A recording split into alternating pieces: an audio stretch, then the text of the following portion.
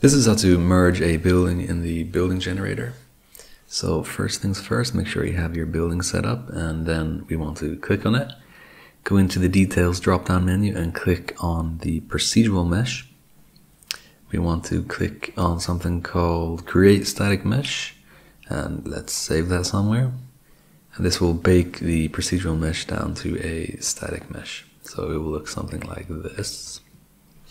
The next step is to double click on a building part of your building, and we want to go up to the tools, merge actors, and we want to select merge.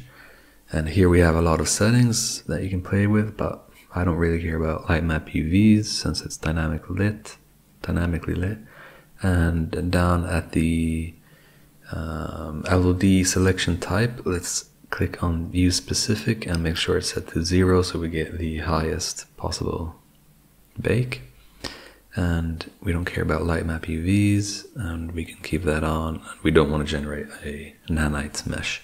So click on merge and let's save that somewhere. Let's see what that looks like. Okay, so we have this piece and we have this piece. How do we merge those together? Well, it's pretty simple. We drag those out at the same time, and there we have the whole building. And now let's merge these together using the same merge tool. And we can use the same settings, so just click merge one more time. Let's save that.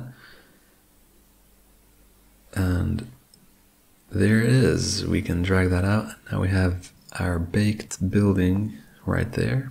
And we can delete these since we no longer will be using those. Yeah, and that's how you do it.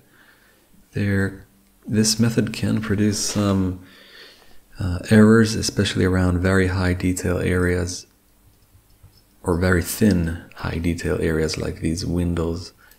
Nothing wrong this time around, but yeah, there we can see a little error. Yeah, just keep that in mind when you're doing this. Otherwise, good luck and thank you for watching the video.